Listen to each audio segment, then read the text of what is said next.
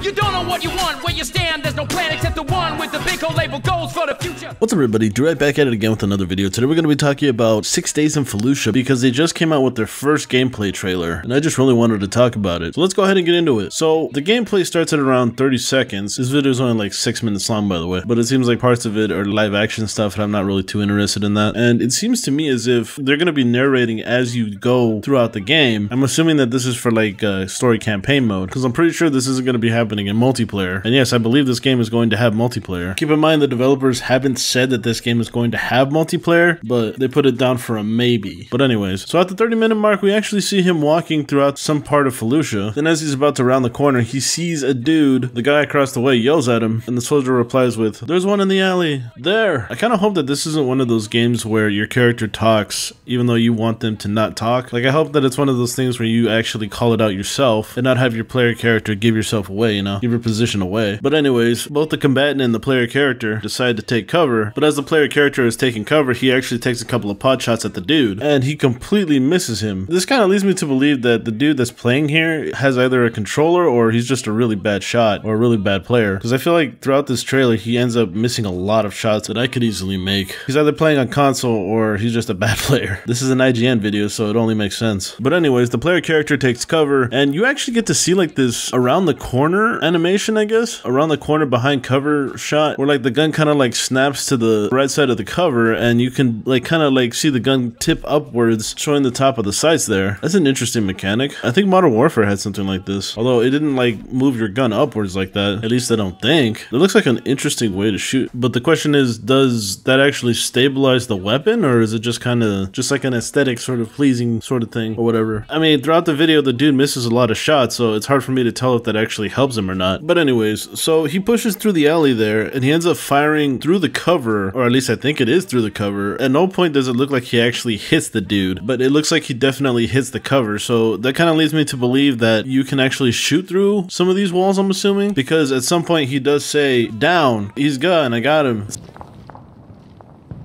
I got you. Alley looks clear.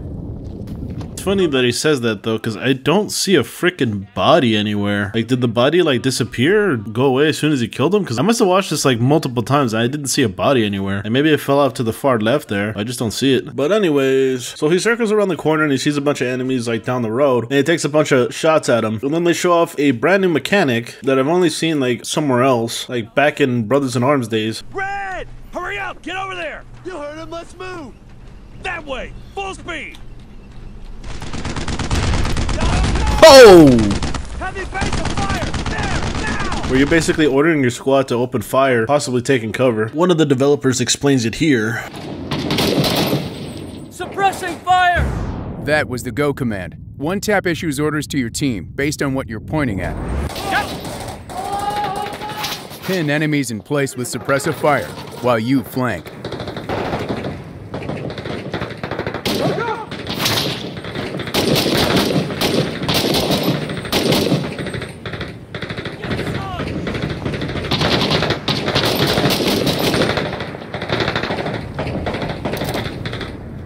Hold your fire!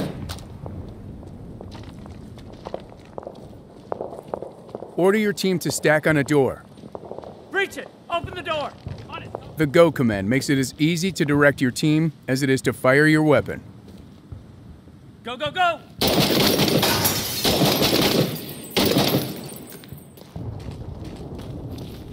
Yeah, this is exactly like the mechanics that were featured in Brothers in Arms. I really missed that game. If they actually do plan to actually go this route, which obviously they're going to be doing that, I kind of hope that they go in depth, take a lot of the mechanics that were in Brothers in Arms, make it so that you can order your guys to stay at a position to fire, just take cover, or charge an enemy if you really wanted to. Alright, but anyways, they show a bit more of that mechanic where you kind of like lean off the side of your wall, and it seems like you can really go pretty far with this. This kind of looks like the leaning shot from Escape from Tarkov, except it's more of a like a set thing, but I have to wonder how accurate you are with these shots. shots. I imagine not that accurate. So then he orders his guys to stack up on this door here, and then he fires into the windows while his guys charge in. I'm not really sure if that's beneficial or not. Maybe it serves as some sort of distraction as these guys push in. I don't know. This is kind of the end of that scene there, and it goes back into live action. We're gonna skip this part and head over to the rest of the thing here. So to me, it seems like this is actually gonna go into a cutscene as soon as you get inside of this building, because it kind of looks like it actually gets into one. Maybe it's just a way to have a deeper impact on the story, but yeah. I'm still not entirely sure if this game actually has cutscenes. I don't think they've ever mentioned that, but I mean, they're showing a lot of cinematics, so I am to assume that they do have some. But anyways, then they go on to talk about how the buildings are going to be completely different every time that you get into one. They're going to be randomly generated so that you don't expect the same thing every time. They actually showed off how the map completely changes. Like, you're still going to be in Fallujah, but each building is going to be different, and I also assume that the AI is going to spawn in different places too. So after showing off that all the houses are basically randomly generated, they cut back to the gameplay. They show the character in a house that looks cleared out, then he walks up to a door and you see the door animation, and it doesn't look too bad. He opens up the door and then he orders the squad mate to watch that door. As he's watching the door, he walks up to the second floor to see what's going on outside. He opens up the door upstairs and you just see a ray of sunshine, like an unrealistic ray of sunshine, like you've never been outside before. And all of a sudden he's hit by a bunch of freaking gunfire. Like, I don't even know how the hell you can see out of these doors. When he starts firing here, it looks like he's just shooting at like mini shadows, but he eventually pushes out into the ledge and starts firing at people that I can actually see. Contact! We got contact!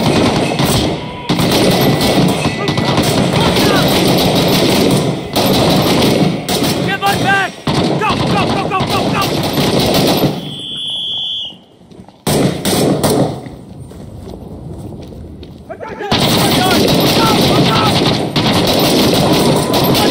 Down there! Look out! And again, a lot of it is like, what the hell is he shooting at? And it seems like to me that he's missing a lot of his shots. And after that, it kind of cuts to black and you hear the guys talking again, talking about his father and son. I kind of don't want to get into that because I don't want to spoil it for myself, you know. We're just kind of here for the gameplay. So yeah, it looks like it gets back to like some sort of cutscene. Actually, this is in game. And they search through the house with their lights on, clearing the rooms. He's ordering his guys to go up the stairs. So it seems like you could go through pretty big houses. Or maybe this is just like part of the levels, maybe. Seems like you could also run into hostages. So not every house is going to have somebody shooting at you. You're going to have to actually watch your fire, it seems. And that's pretty much it when it comes to the gameplay. The rest of it is all just story, and I kind of don't want to get into that just yet because I'd rather have a surprise than actually try to, you know, spoil it for myself. But they actually did give us quite a bit of gameplay here. And to be honest, the gameplay doesn't look too bad. I think I've definitely seen worse gameplay. I'm just kind of wondering how it is. Like, is it gonna be like a linear type of thing where like the game kind of like fades out and then you go into a chapter or a cutscene, or is it gonna be open world because the whole randomly generated thing and they showed an entire freaking map? I'm very, very, very, very curious. So yeah, what are your guys' thoughts? What did you think of the gameplay? Did you think it was bad? Did you think it was good? Did they show enough? Do you care about the story? Do you think it's actually gonna have multiplayer? I've heard from the developers that it wasn't a top priority, but we'll see. I think if the game isn't gonna have multiplayer, I'm still gonna play it anyway because it does look good. And this is for sure completely different from the 6 Days in Fallujah that we saw back in 2010. This is definitely not the same game. Or I'm not even sure if it's made by the same people. Oh, actually, they did say that, huh? The heads of the people that were working at the previous company that was working on 6 Days in Fallujah were actually on this game, but they obviously have like a slightly different vision of it. But anyways, this is definitely going to be an exciting game to try and see and play, watch the veterans that were actually in the fight actually talk about it, to see what their experience was like. Definitely can't wait to see it. And yeah, I think I'm gonna end the video right there. If you enjoyed the fact that I cover games like 6 Days in Fallujah, then be sure to like the video, share the video, and comment down below. If you're someone that's new to the channel, be sure to subscribe and ding the bell. You never know, you might find something that you like on the channel. I cover a lot of tactical games. Stick around. If you're someone that would like to support the channel, be sure to check out my Patreon. Just send $2 a month, it really helps. And with that all being said, I want to thank everybody for coming out to watch, and I guess I'll catch you in the next one. Bye bye.